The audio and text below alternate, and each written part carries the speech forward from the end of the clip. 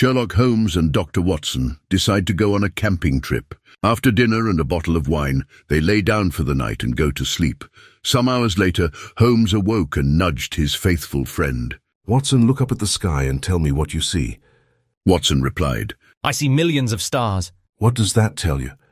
Watson pondered for a minute. Astronomically, it tells me that there are millions of galaxies and potentially billions of planets. Astrologically, I observe that Saturn is in Leo. Horologically, I deduce that the time is approximately 3:15. Theologically, I can see that God is all-powerful and that we are small and insignificant. Meteorologically, I suspect that we will have a beautiful day tomorrow. What does it tell you, Holmes? Holmes was silent for a minute, then spoke. Watson, you idiot, someone has stolen our tent.